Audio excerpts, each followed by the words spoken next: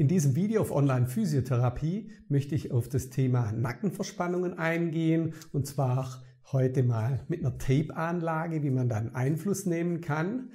Nackenverspannungen sind ja häufig der Fall. Das heißt, bei sitzenden Tätigkeiten kommt es häufiger zu viel, auch Tätigkeit mit der Maus vor dem Bildschirm oder bei auch sonst einseitigen Tätigkeiten, wo es nachher zu Verspannungen genau hier in diesem Bereich kommen kann, im Schulter-Nackenbereich, und beklagt nachher, man hält sich schon selber hin die Hand und spürt so die Verhärtungen und eben der Muskel unter einem zu hohen Zug.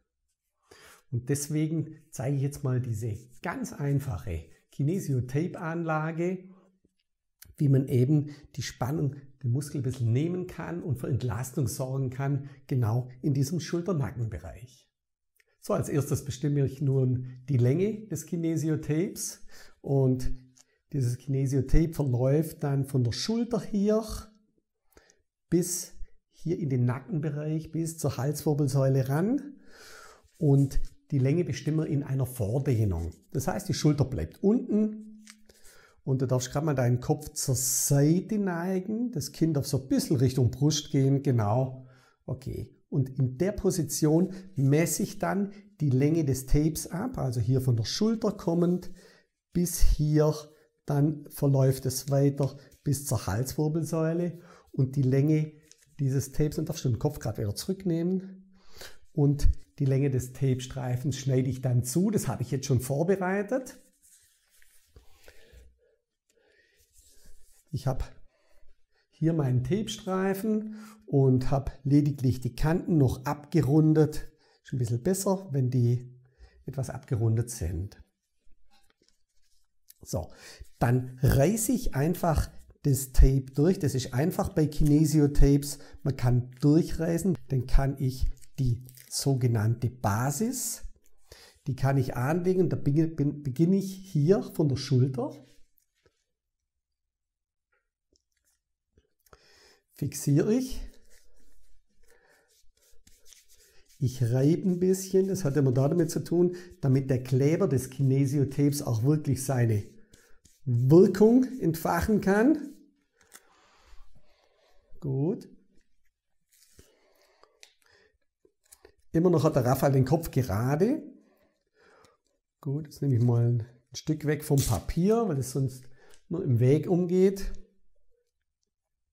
Und jetzt geht der Raphael in wieder die Position, die Seitenneigung, das Kinn geht leicht Richtung Brust, genau. Und jetzt kann ich eigentlich nur das Tape auslaufen lassen. Ganz einfach, also ich ziehe da nicht dran, sondern ich lasse das Tape so wie es ist.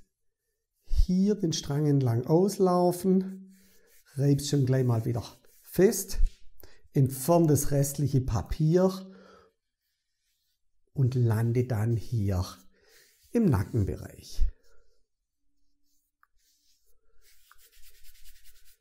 Gut, dann darfst du wieder den Kopf zurücknehmen. Gut, in eine gerade Position. Gut. Den zweiten Tape-Streifen habe ich auch schon vorbereitet. Jetzt machen wir das genau gleiche zur anderen Seite oder auf der anderen Seite. Da drehen wir mal, da darfst du dich rübersetzen, dann sieht man es wieder gut. Gleich wie vorhin. Als erstes, ich reiße wieder durch, fixiere hier auf der Schulter die Basis.